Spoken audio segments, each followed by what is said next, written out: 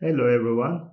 Today I'm going to show you how to connect to a PostGIS SQL database using SSL connection through QGIS.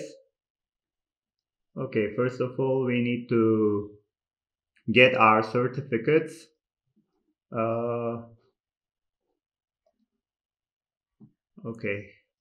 From processing toolbox we need to click on this wrench icon. Here in the options processing, authentication. First, we need to manage our certificates.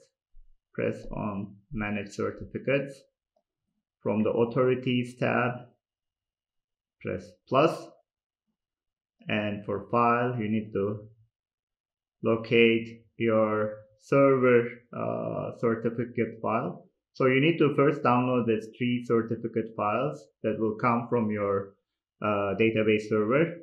I'm using Google Cloud SQL, so I first downloaded these 3 certificates.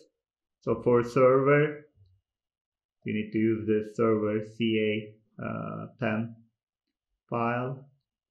Open. So you need to make sure that this is green. Okay, import, and you will see Google Cloud SQL Server. Okay, now you need to include the identities. Go to the Identities tab, press plus. Here, import identity, PKI 10, their certificate parts.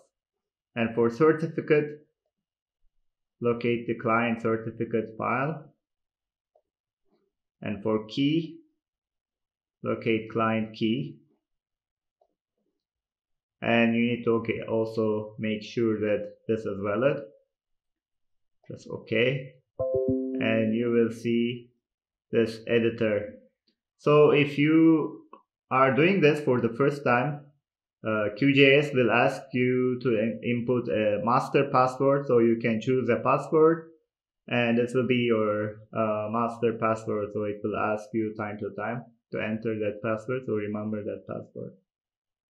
Okay, now we click close here.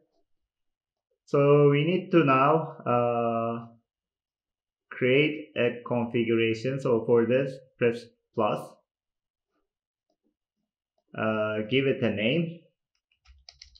This is optional, so you can name it as you want. Here you need to select PKI stored identity certificate, and here from the identity select the identity that you created earlier. Editor Google. Save. Okay, this is done. We are done here. Press OK.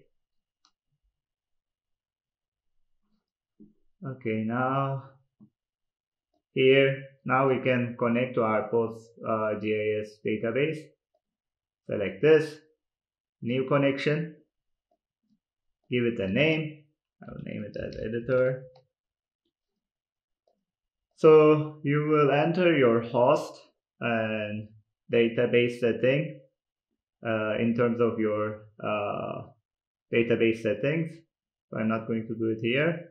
But here you need to select SSL mode verify CA, and from the configurations select editor, and then you can now enter your host information and database, and then it should be ready to connect.